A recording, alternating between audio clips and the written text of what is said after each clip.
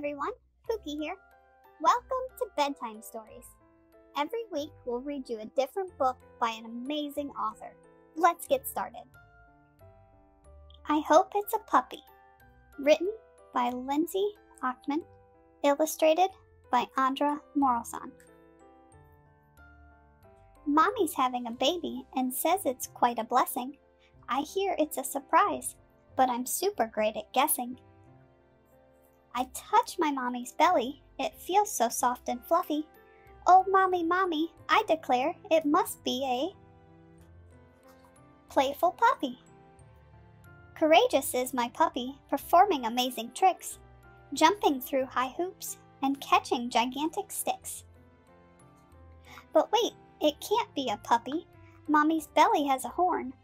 Oh, mommy, mommy, I sing with joy, it must be a unicorn. We will strut into school, leaving glitter in our path. Friends giggle and teachers glare as my unicorn does math. But wait, it can't be a unicorn. It hides in mommy's tummy. Oh, mommy, mommy, I shout loudly. It must be a bashful bunny. My bunny and I will eat veggies, like crunchy carrots and lettuce. We will hop around the yard, acting like a menace. But wait, it can't be a bunny. I hear a hoot and howl. Oh, mommy, mommy, I whisper. It must be a snowy owl. On arched wings we will soar through each frosty mountain pass. Mommy replies with giggles, that sound is only gas. But wait, it can't be an owl. Mommy goes teeter-totter. Oh, mommy, mommy, I exclaim. It must be a sea otter. We will hold hands in the water, then sunbathe on the sand. Cracking a clam with a rock will make our meal grand. But wait, it can't be an otter. She says it will be like me.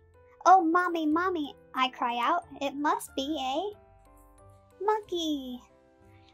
Monkeys like to climb on trees and swing from limb to limb. We will fly across the air on a backyard jungle gym.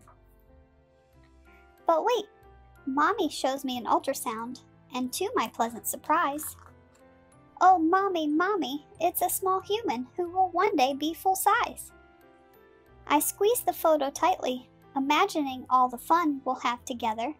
Having a sibling means having a best friend that'll stick with me forever. We don't know if it's a boy or girl, so I'll continue pressing. Luckily, as you now know, I'm super great at guessing. The end. Thanks for watching. We'll see you back here next week for another bedtime story.